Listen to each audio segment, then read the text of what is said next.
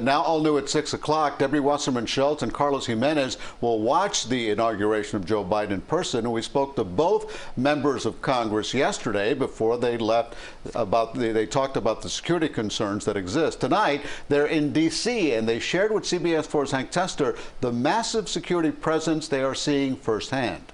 The Capitol complex is essentially a ghost town. As far all of our staff are on maximum telework because of COVID-19 to begin with, and then because of the challenges of getting in, even fewer staff are here today. And no ghost town outside the Capitol and the congressional office complexes. Troops, Capitol Police, concertina wire, 8-foot fences, a security fortress. Members of Congress alerted. We're being given specific precautions. We're being told, what we need to look out for.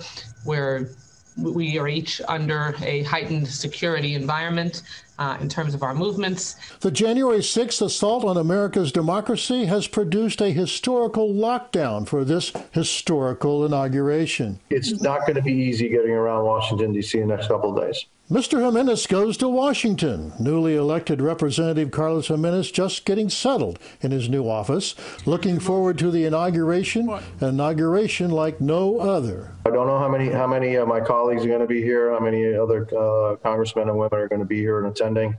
So, and where we're going to be. We're going to be seated. But I do know that it's going to be like in pairs, and you're going to be 6 feet apart from everybody else. As the buildup of troops continues surrounding and inside the Capitol, both Representatives Wasserman Schultz and Gimenez are conducting business, getting set for the legislative grind, which begins in earnest Monday, the 25th.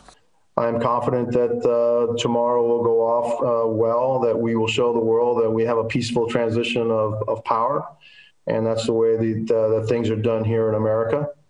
And that's one of the reasons I'm up here too. I want to demonstrate too that we're not afraid. Both representatives assured me that despite all the buildup of security, troops in the street, their offices are up and functioning and getting down to the people's business.